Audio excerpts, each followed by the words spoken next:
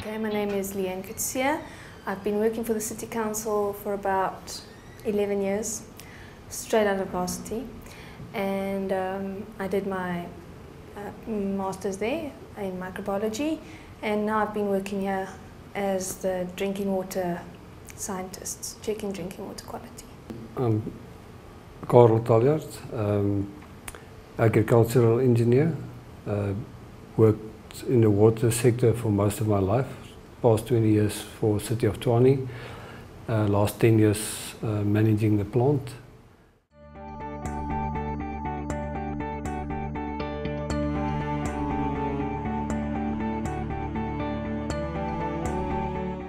Rietvlei was built in 1932.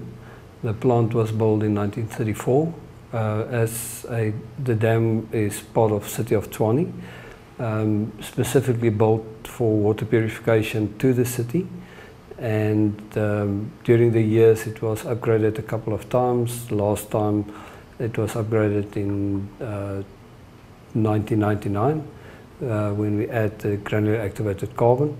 And currently there's some construction going on for the construction of ozone to the plant.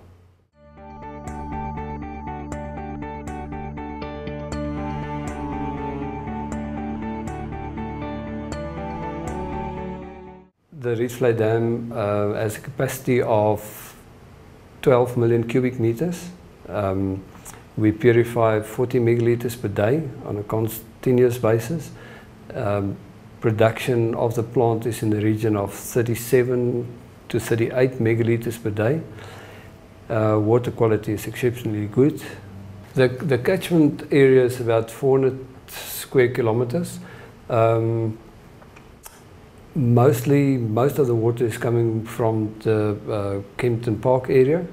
The Rietvlei sewage works is contributing to the dam with their effluent water.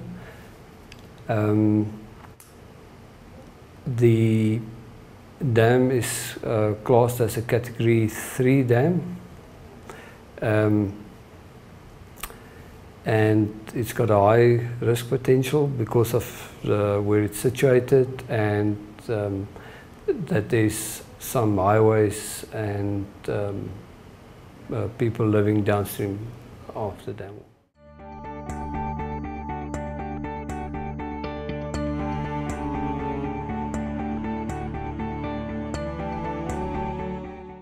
If the quality of the effluent is fairly good, then the risks are fairly low. Obviously, it's a question of how much you monitor as well.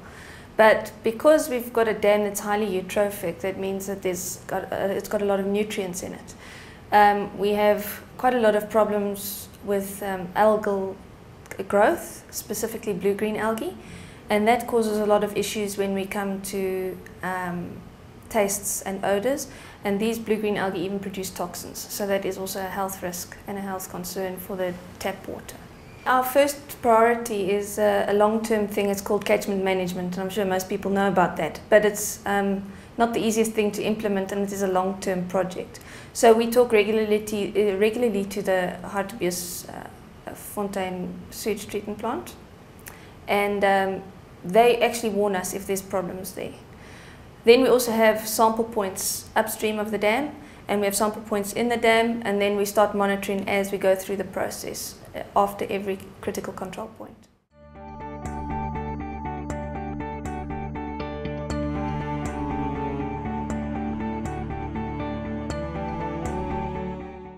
Our biggest problems are probably the algae.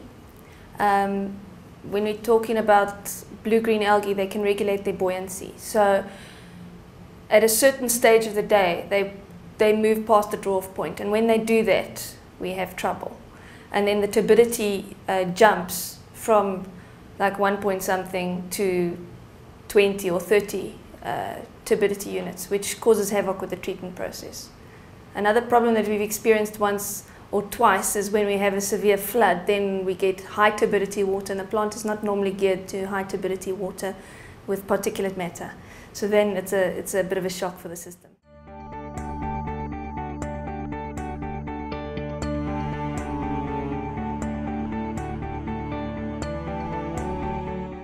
Solar bees are high-powered reservoir circulators. They basically work on a very simple principle of just lifting the water a small amount, a small height, just a little bit, and pushing the water out. So it sucks it up from a certain depth wherever you set the solar bee hose, and it sucks it up the hose and it lets it flow out on the top, causing it almost like a laminar flow.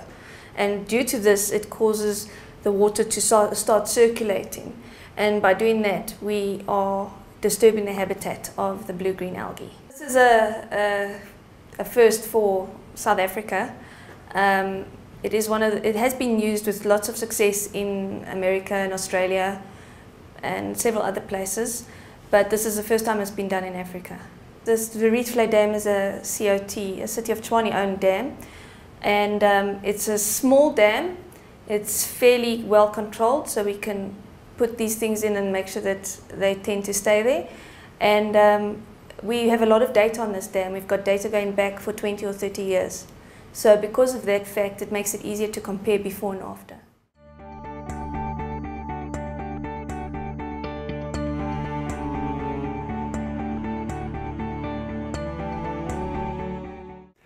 The dam's got a draw-off tower.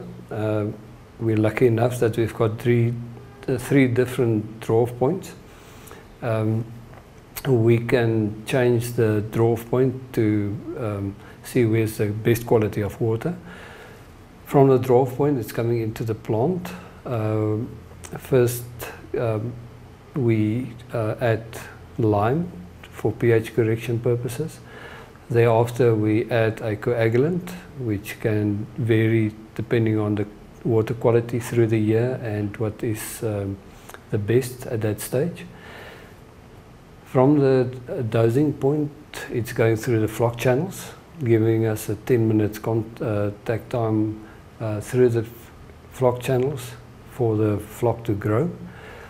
Once it's through the flock channels, it's into the DAF filters. We've got dissolved air flotation and filtration filters, meaning that we've got two processes combined in one filter box. The water is entering the filter behind a weir.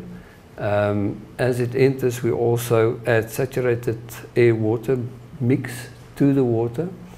The air bubbles is actually lifting all the impurities that wants to float. The heavier impurities in the water, the heavier flocks, will settle down at the filters, and from there it's a normal sand filter. The sand filters is made up of various grades of gravel and sand, as well as some anthracite to give us a bigger surface area to catch the impurities that's still in the water. From the DAF outlet box, it's going through a screw pump, a Canadian screw pump. It's lifted to the GAC filters. The reason for the pump is just to gain enough height to get it through the GAC filters. The GAC filters is granular activated carbon. The main aim of the filters is to remove taste and odors, which is associated with the blue-green algae. From the granular activated carbon filters, it is going into the reservoir. Just before entering the reservoir, we're doing the disinfection. At this stage, it's done with chlorine gas. From there, it's pumped to two reception reservoirs, where it's blended with rainwater at this stage.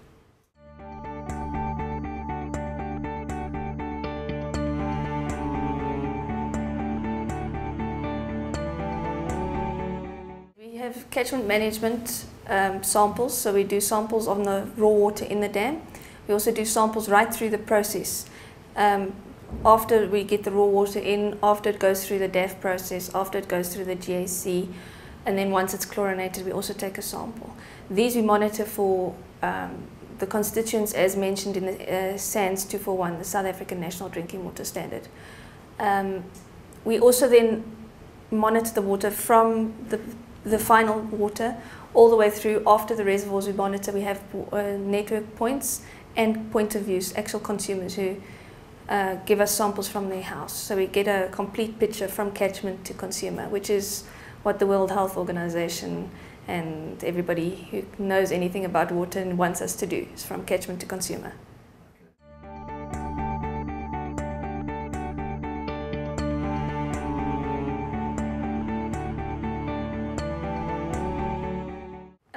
The purpose of the online meters is to give us a better feel of what's happening on a continuous basis. The pH meter on the raw water, we have a turbidity meter on the raw water. That's also to monitor if we have a sudden increase in algal mass, that we'll be able to pick it up early before it hits the filters.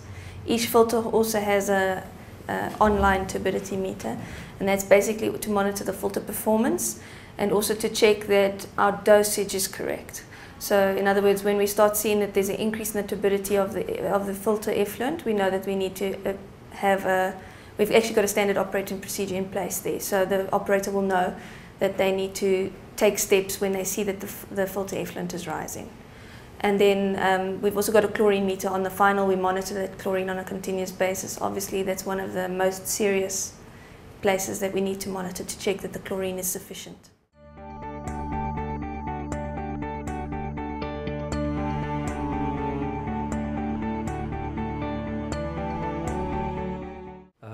It can differ. At Rietvlei we don't have settling tanks, for instance, which is more common on traditional purification plants. Because of the fact that we've got a lot of algae and they're fairly light and they want to float, well, many years ago they opted for the option to use the flotation process. The granular activated carbon is also, it was the first plant in South Africa that introduces that. It is a very good practice at this stage. It proved to be very successful.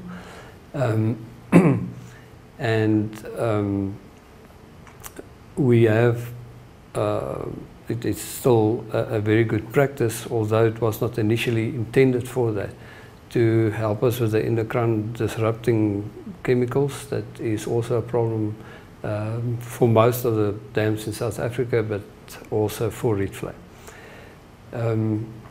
For the other procedures, most of it is standard sand filters. The type of chemicals used can vary quite a lot.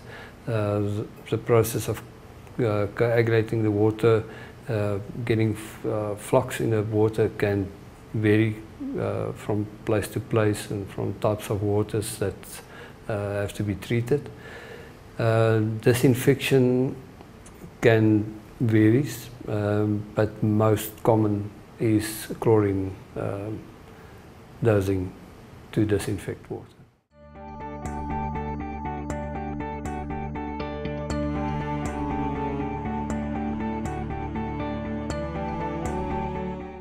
Rietvlei is fortunate in the sense that it's close to the big cities. It's a fairly small plant, fairly compacted.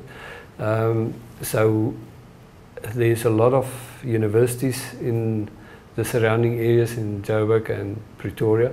So there's a lot of the academics that would like to be involved with Rietvlei. And I think they help a lot in selecting processes. Professor Johannes Haroff from the University of Joburg at this stage played a major role in processes that was introduced to the plant. And then I think I must just mention that our previous boss, Piet Cronje, was also open-minded to accept these new approaches. I can just mention that the DAF filtration process was also a first in South Africa, as well as the granular activated carbon process.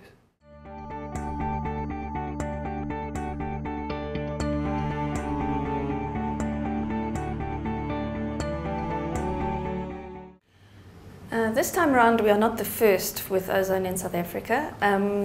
Ozone's been used a lot overseas especially, and in this particular instance we're going to be using it for breaking down the organic compounds, the very complex organic molecules that we find between the DAF process and the GAC process. So basically it's going to be able to help us break down those organic molecules so that the GAC beds will work more effectively than before, and also to improve the biological activity on the GAC beds. Basically those compounds or complex organic molecules, they're actually too complex for our limited lab anyway to be able to determine exactly what they are. But there's just the total organic carbon is easily removed in the DAF process. The easily removed TOC is removed in the DAF process, but the more complex, harder to degrade compounds have to go through the GAC. So we feel that by breaking them up into smaller bits, we'll be able to get rid of them much easier.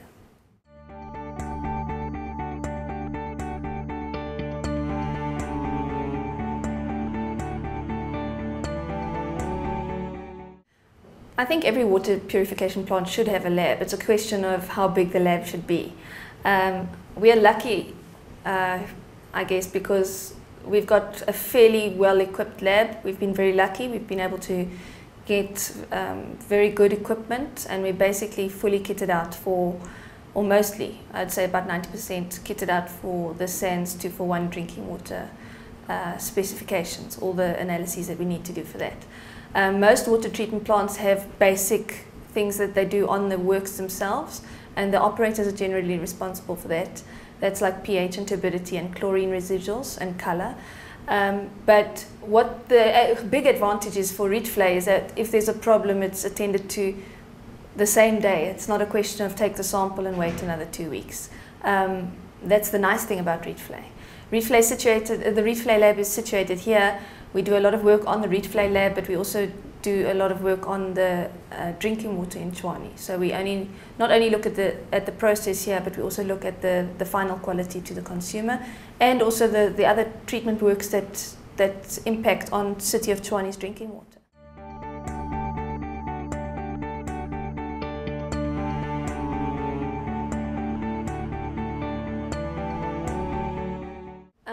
The Rietvlei water treatment plant produces about 6% of the City of Tshwane's drinking water requirements.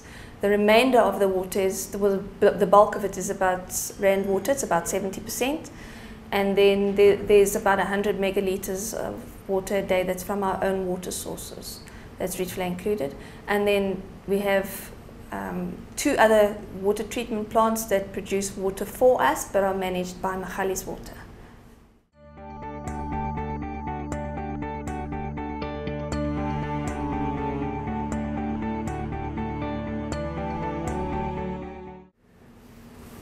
Process controllers is 5 at this stage, plus a senior process controller, and then with the process controllers there's 2 shift workers, or 8 shift workers actually, because one of the process controllers is doing the outstations. So there's 8 shift workers with the process controller. So per shift, 3 people on the plant, 1 process controller, 2 general workers with the senior process controller. Plant is run 24 hours per day, 7 days a week throughout the year. Our requirements is that they must have a tertiary qualification in water and wastewater purification. We employ people with a Class 3 Water Affairs certificate, or we aim for that, Class 3 or higher. Once a year, we would like to add training to it. At this stage, the training that's compulsory for them is safe handling of chlorine, which is a very important part of the plant and a very dangerous type of operation, so it's very important that we do that. I think we were fairly lucky at Rietvlei up to now that we've got good process operators. It is very important that a process controller must be aware of what's happening around him, wake up that he wants to check the processes, see that dosing is done correctly, see that the water, final water quality is good, talk to other people and make sure that in general the water is of a good quality, because it's impacting on the public's health directly. So it's a very important process. Yes.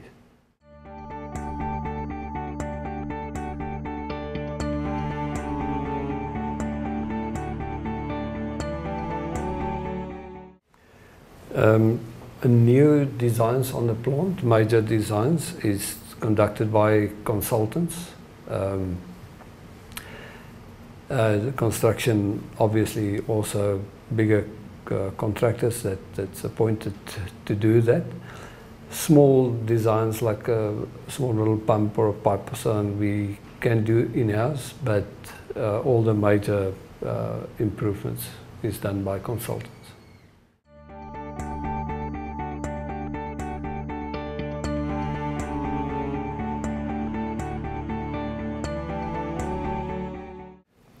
Occupational health and safety is quite a huge part of running a plant like this, very important.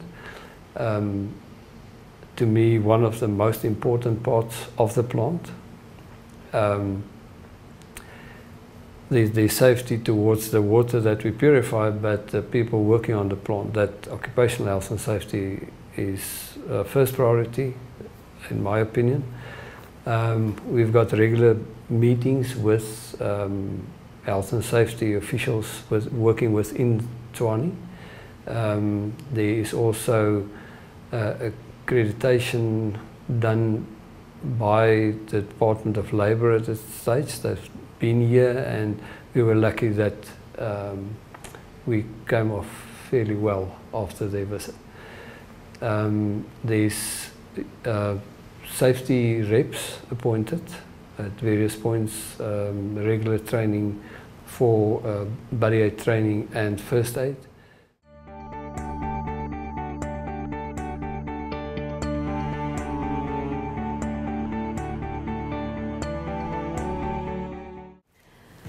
We do outsource some of our tests. Some of them are just not feasible to do in a lab like this. That's like viruses. There's only one lab who can actually do it. So we send our viruses there. And the Cryptosporidium and Giardia's protozoan parasites, we send those to an accredited facility. And it's actually Randwater does it for us because they're internationally accredited for that method. Once a year I will take a couple of samples and send it to an external lab, an accredited external lab for verification purposes. We also do proficiency testing. So every month we get samples from independent that we analyze and we send it back, and then we compare our results to those of other labs. And that's both for the chemistry and the microbiology.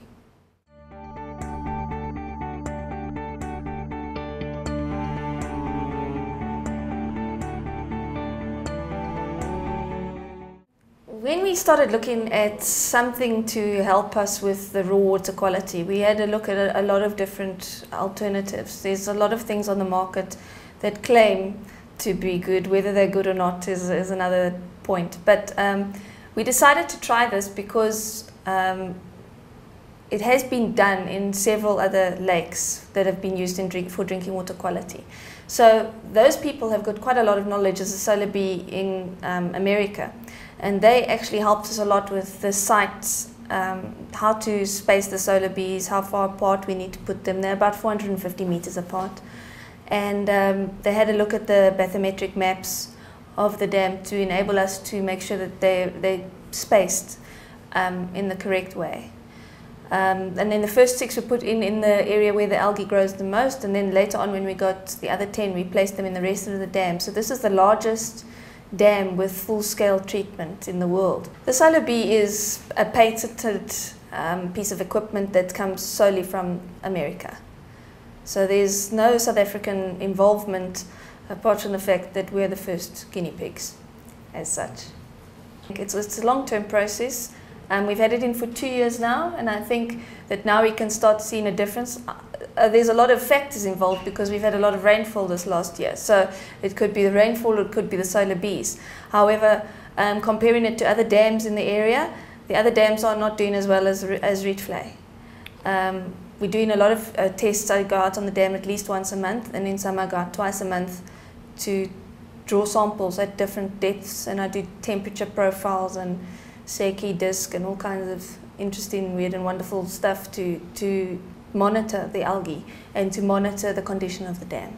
So hopefully by using the before and after we'll be able to see if it's really working or not.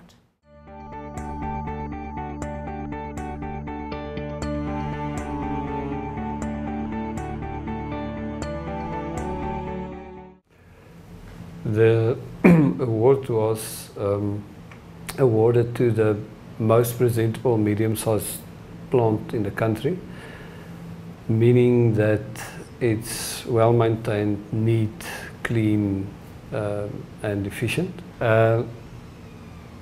The people that did the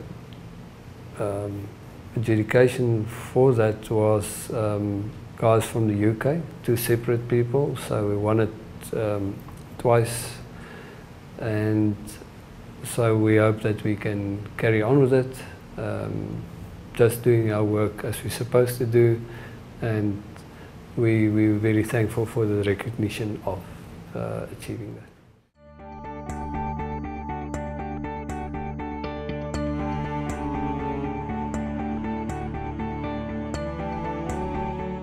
Blue Drop was a program that was initiated by the Department of Water Affairs. I think they started working on it in about 2008 because they realized that they weren't getting information on drinking water. Blue Drop is for drinking water regulation, and they weren't getting enough information on the quality of drinking water coming out of the tap.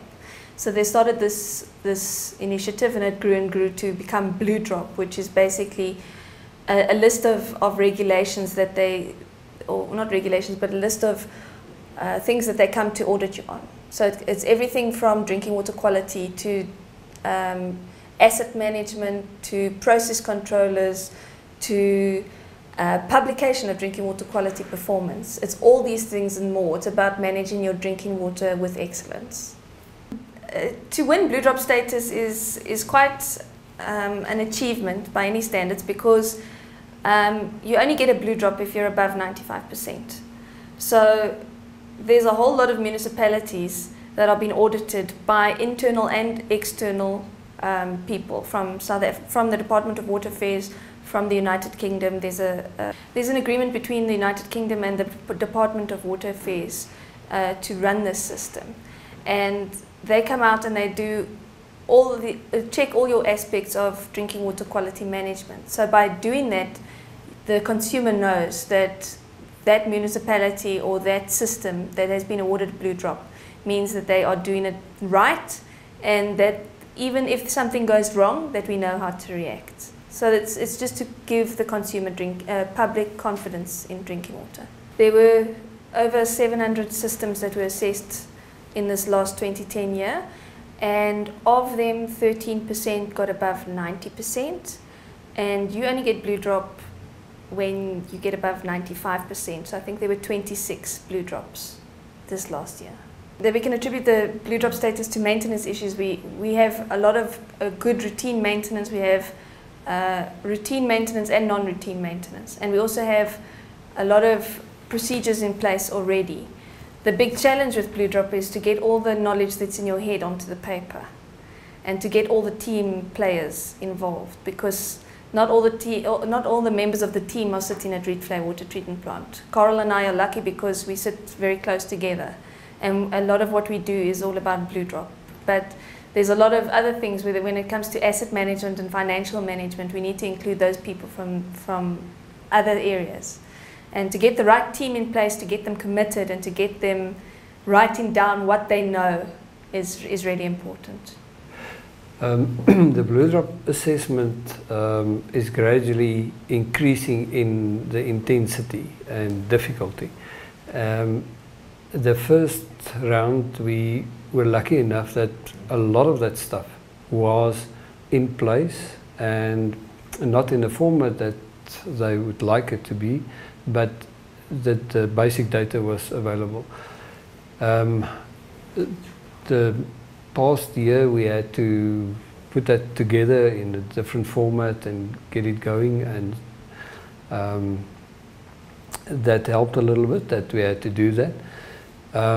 We also had to include other role players that's not on the plant and in the lab, because it's actually increasing what the requirements is. So yes, there was a couple of meetings. It is a process of getting everybody on board to do that and to get their knowledge on paper, as Leanne said. But I think at the end of the day, if your attitude is that you can gain something from it, it is working. And although in the beginning we were all skeptical, especially myself, I can see that it is gaining momentum and that it probably will help the country now.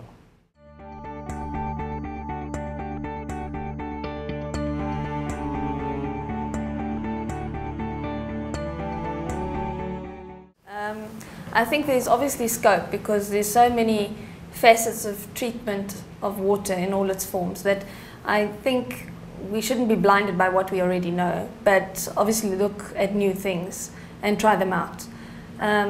So I do think there's scope for doing things a little bit more naturally and organically and ecologically sound. Rietvlei, the nature conservation part, that's part of the farm on which the plant is built, is actually well maintained, well managed. The dam is well managed. There's no motorboating allowed on the dam. So I think we're very fortunate in that sense that the water quality is that there's not a lot of pollution impacting on the plant from external sources apart from what is running downstream. That there's a couple of challenges from farming and fertilizing the soil and so on. But at the dam itself, we're very fortunate that it's well maintained.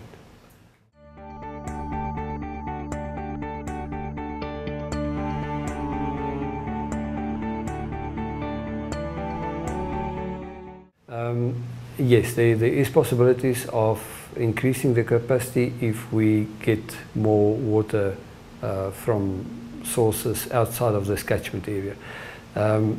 For the catchment as it is now, I think we're sort of limited to our maximum capacity, and we're fairly fortunate that we can run on basically maximum capacity at all times.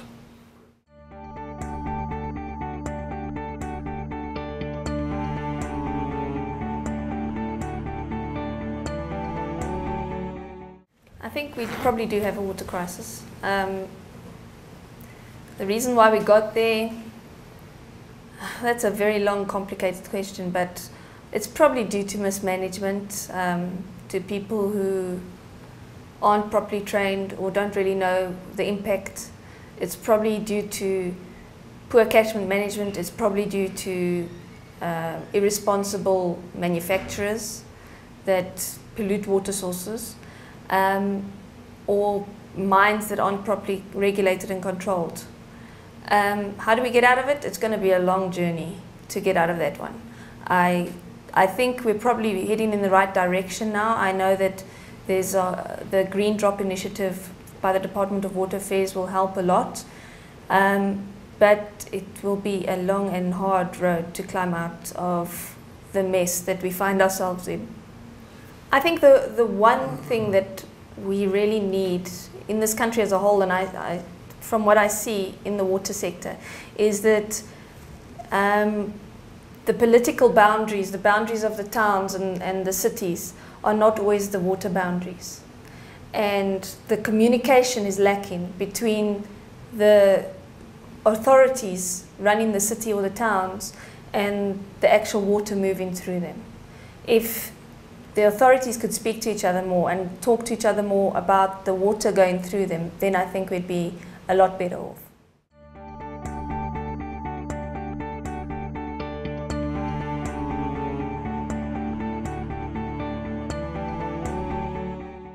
With regards to water, I think South Africa is fortunate that the quality of educated people is fairly high.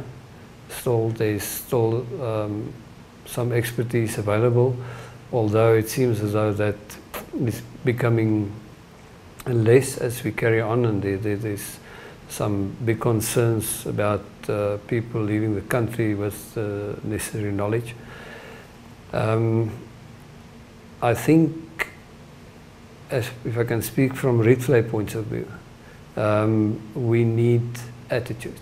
I think attitude is extremely important on all plants, and we must educate people about the importance of good quality drinking water and what the impact is if your water is contaminated, and what the health impact will be. From time to time we get visitors from other African countries. I think they learn a lot from us. They're very eager to learn. I think if the politics in those countries are run as they're supposed to be, and people start noticing what the importance of good quality drinking water is, it can be done. The attitude is very important, that they must be willing to do that, but I'm pretty sure it can be done.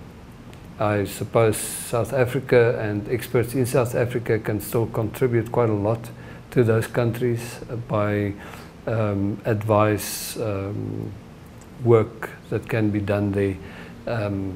I think there's still a lot of knowledgeable people in the country that can also help some of the municipalities that's struggling at this stage to achieve blue drop status, to better their water quality, if they are allowed to do that.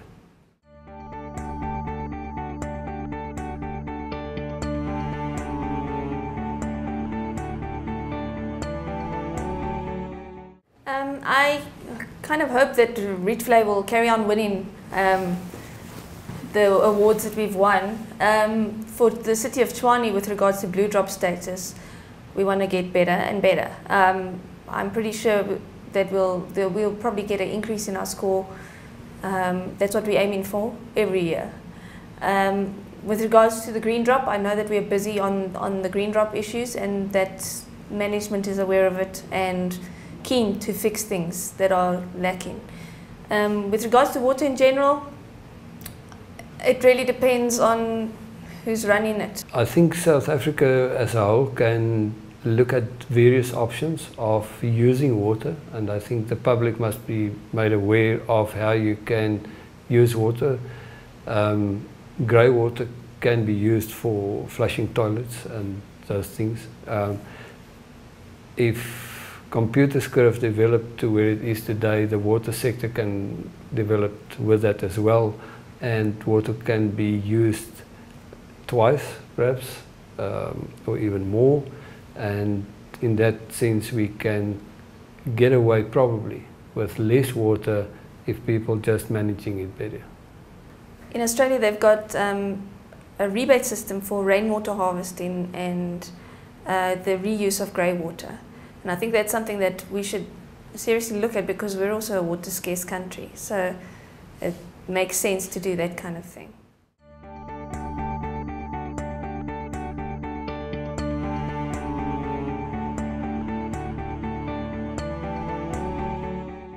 I'd like to think that the water community in general is quite closely connected and very open to discussion.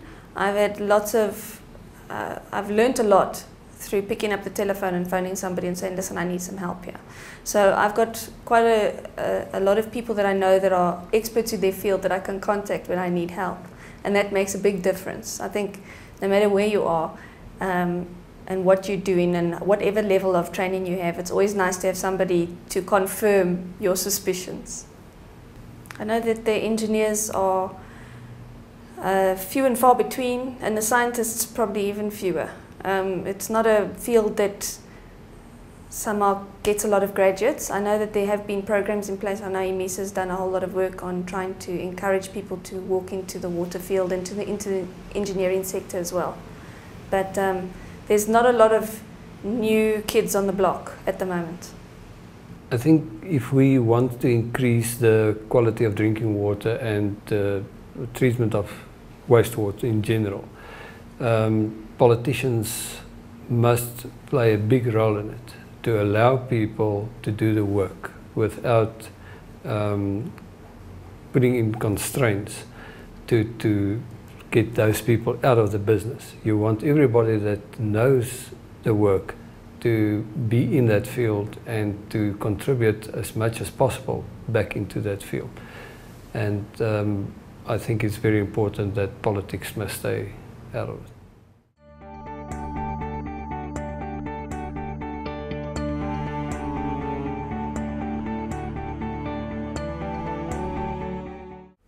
There's a lot of infrastructure in the country that can be better maintained. And I think it's very important to put in processes and practices to do preventative maintenance, to maintain things. You can't run a car with flat tires. And I think that in many cases the infrastructure was there. It must be run properly. It must be maintained. And I think a huge problem in the country is that the maintenance part is lacking. And we must be careful not to redesign and change the plant, but rather keep that what's there in place until there's enough money or resources available to upgrade it. But probably a lot of plants can, by good maintenance, speed up their production and quality.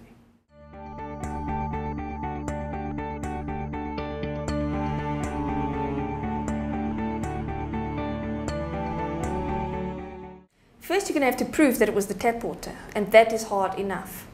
So it's easy if it's something like a protozoan parasite that they can isolate from your body and prove that it's a parasite that can come from drinking water. But you have to, there's so many, water is normally not the only thing that carries those particular things. So you're going to have to isolate everything else. It's very difficult to actually trace it back.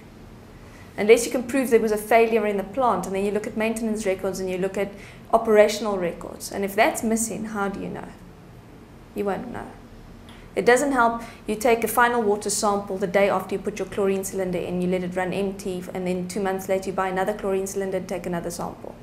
Then the water's going to look good, but it's not. You see, normally the Department of Water Affairs will issue a directive to say, clean up your act.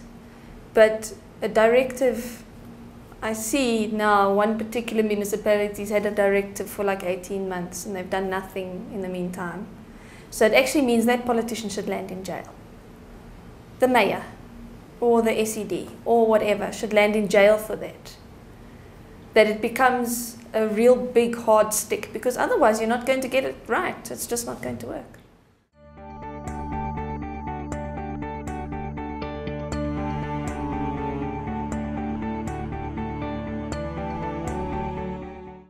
Home treatment devices are not necessary if you live in the city of Tshwane. It's not necessary if you live in any kind of metro that's got a blue drop status. I would not buy it. I think it's a waste of money. With regards to what they do, yes, they do purify the water to a certain extent. The question is, why do you want to purify it to that level? It doesn't help you purify it to battery water level and then you take in a multivitamin. It's a bit silly to me. With regards to bottled water, I would suggest bottled water is mainly for convenience. It's got a very high carbon footprint, and if you're not buying from a reputable supplier, then the quality can be questionable sometimes, especially if it's been on the shelf for a long time. So if you're going to have to buy bottled water, then I'd say buy bottled water that comes from a bottler who's registered with the South African National Bottled Water Association. But in Tshwane, fill your bottle at the tap.